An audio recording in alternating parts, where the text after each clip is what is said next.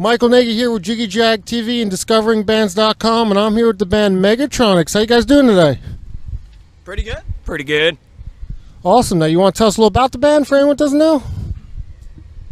The band started from an idea of I wrote music and I'm not a good singer, so I asked Power Rob to sing, and then we were like, if it does good, then we should make a whole band out of it, and apparently it did well, because here we are.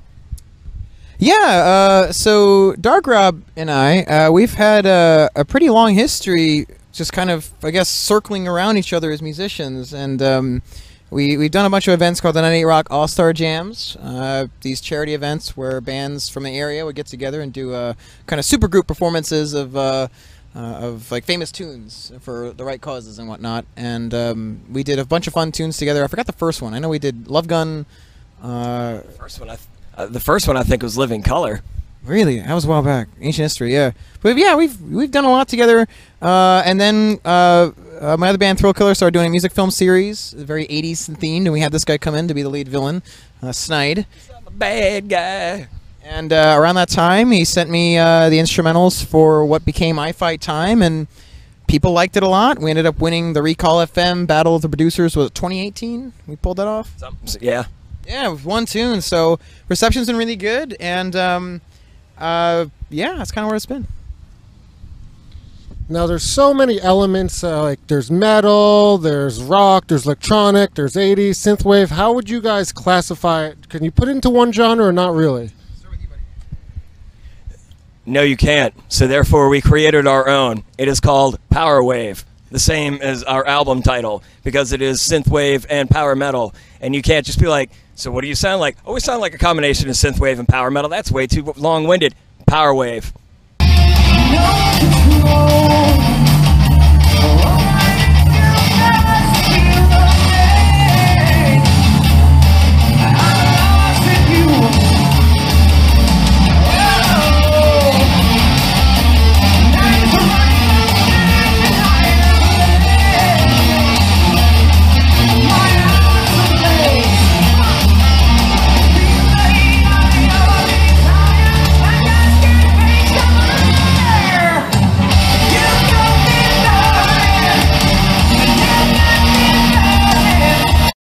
I also think that because when I tell people synthwave power metal, I don't know if it quite does our backgrounds of music really justice.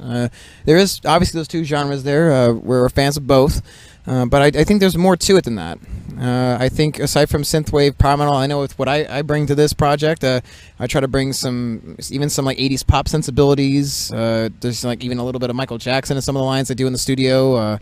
I just try to get creative with the stuff he sends me because it's creative stuff. So it's definitely out there. I know Robbie's a big Fear Factory guy too. I'd say that's a pretty big influence of yours, right? Fear Factory, well, the band kind of started because of that. I had this idea of what would it sound like, because I rediscovered synthwave, having not known I'd been listening to it forever, and just didn't know what it was called. And then I was like, one of my favorite bands, Fear Factory, they have their electronic stuff. I was like, well, what would it sound like if Fear Factory wrote a synthwave song? And that's how I Fight Time happened. And again, I can't sing for beans. This guy. And there was only one person that I knew that could pull this off. And at the time, we were both doing the aesthetic and in our separate thing. And I mean, that's how it happened. But if I had to personally describe what we sound like, it's the best of everything of the 80s punched in your ear hole. Yeah, I mean, yes, it looks like we like called each other before we did these photo shoots together, but we really didn't. It's been a piece of cake with aesthetic, I gotta say that. Now, I know the debut album was just released, so tell us a little more about the record. Powerwave was a 2.5-year endeavor. Basically, the way we work is we split everything 50-50, and that's everything. I do the music, he does the vocals. We don't step on each other's toes. Every once in a while, I'll be like, hey, we got to pinch a little something to make it shorter. But it took about 2.5 years because at first it was really all based on, is this going to work? And I Fight Time did well, so we're like, all right, let's make an album. And, yeah, Powerwave's out, and it's a mix of everything 80s. Like, it's got power metal, it's got synthwave, it's got synth pop, it's got, you know, you can shake your booty to it, you can bash your head to it. Like, I don't even know. Yeah, as he was saying, I find time, a lot of times when I'm given songs that have a big metal influence at times in it, usually I got to kind of figure out what my parts are going to be. Like, I got to kind of figure out what hooks are going to be in there. But that tune, it like wrote itself. Like, every piece of it was what it needed to be. I remember I was like driving. I do a lot of my writing in my head. I pay attention on the road when I'm doing this, but I do a lot of it when I'm driving. Probably 90% of the stuff I do is when I'm driving. And so when I was working on I Fight Time, it just, the melodies were instant. Like, everything was really instant. It was a really well-oiled machine. And so once we released it, we wanted to see how it would go. And I was pretty happy that it went well. We did well doing that, and we were just, you know, Rob here's in a lot of different projects. I keep busy too, and I think we just got so overwhelmed with everything else going on in our lives. We kept putting Powerwave off on the back burner for, I'd say, maybe a few months, close to a year, and I think we made the decision about, I'd say, 4 or 5 months ago that, hey, you know, he's got Dark Rob's got the material. Let's make a decision. You know, we want to release this album. Like, we want to get it done, and that's when I think the bulk of the work was done outside of the first few tunes. Like, we really decided to get this finished. We had a method. You know, we knew what worked in terms of recording. You know, we worked with Tony Corelli for tracking a lot of the vocals. Darren here, we recorded our cover of "Burning in the Third Degree." He did a solo on Call of Cthulhu, tracked on that. So, you know, after having that method, yeah, it was one of these days. It was just kind of like, yo, we got it here. People want to hear it. Let's get it done. And that's where we are a few months after that. Cool. Now, if people want to find you guys online, look you up, how do they find your music? Powerwave and Megatronix are available on all digital distribution pages, iTunes, Google Play, Amazon, Spotify. If you want to support an artist, buy it from our Bandcamp, because that's where we make the donuts on Bandcamp. And the more donuts you give us, the more we can turn those donuts into physical merchandise.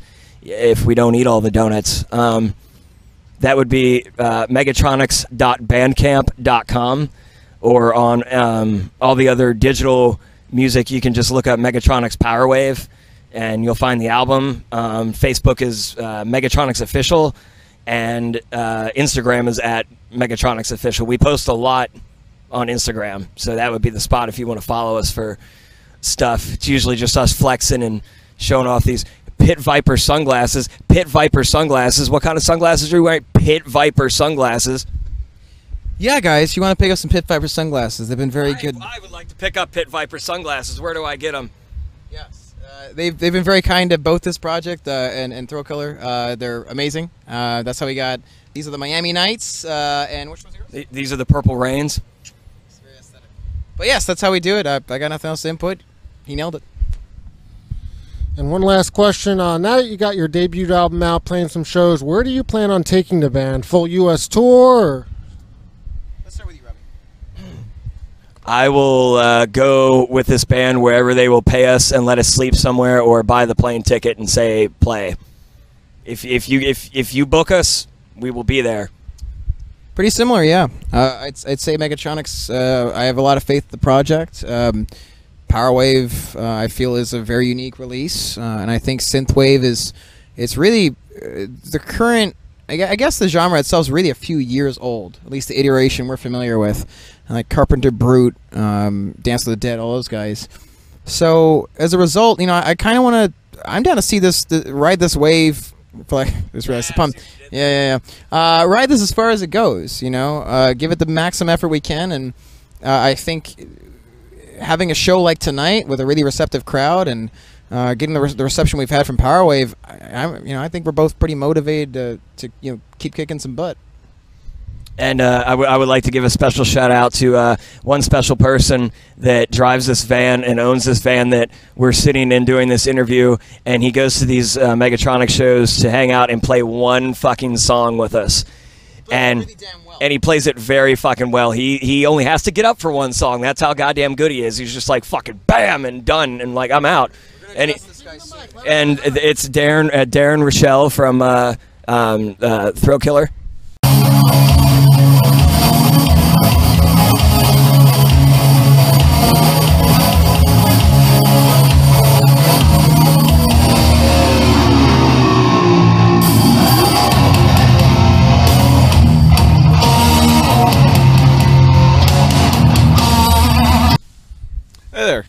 So, Robbie is one of the only people that I know that likes Metallica as much as I do. Yeah, no kidding. We learned all that before, didn't we? Yeah.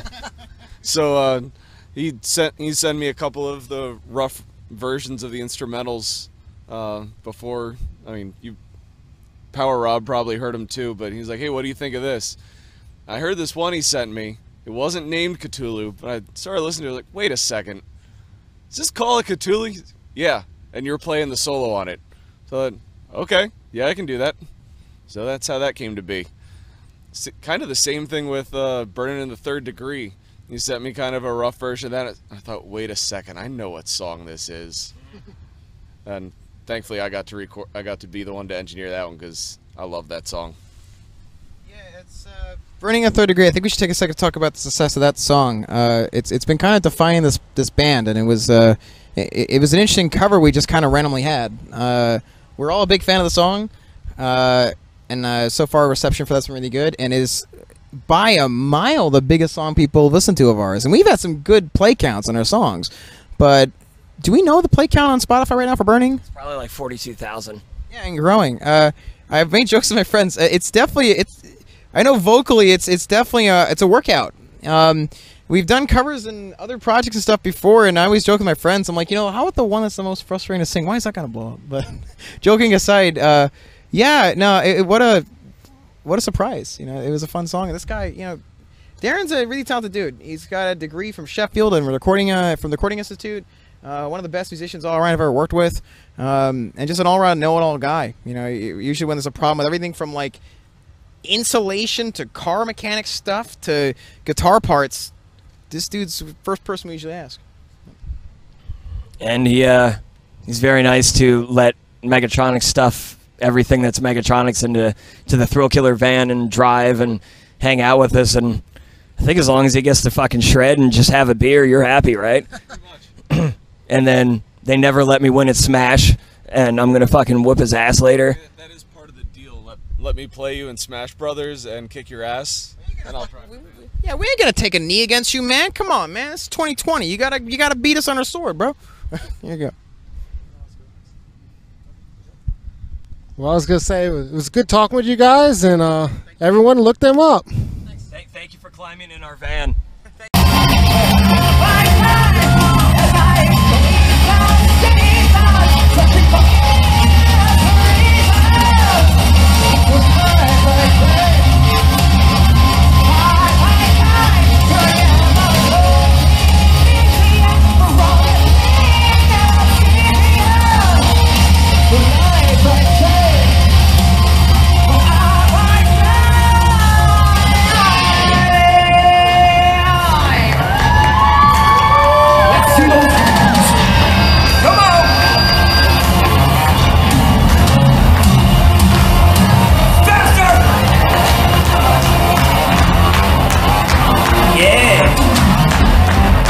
So good.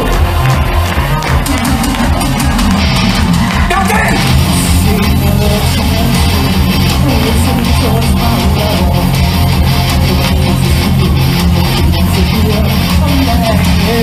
Oh,